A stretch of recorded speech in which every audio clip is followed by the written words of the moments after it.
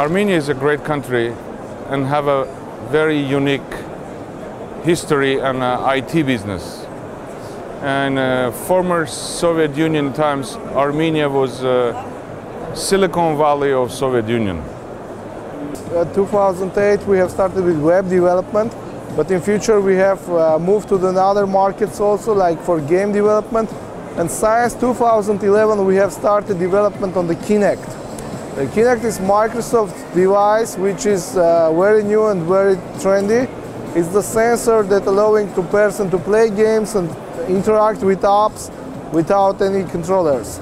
You can use just your gesture to control the stuff, and it's very, let's say, new way of interaction of computer and the person.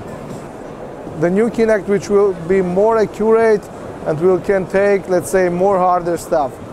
And we are really glad to be in that program because the Kinect is focused for us for upcoming years, and we are believing the sensors are coming to replace the touch.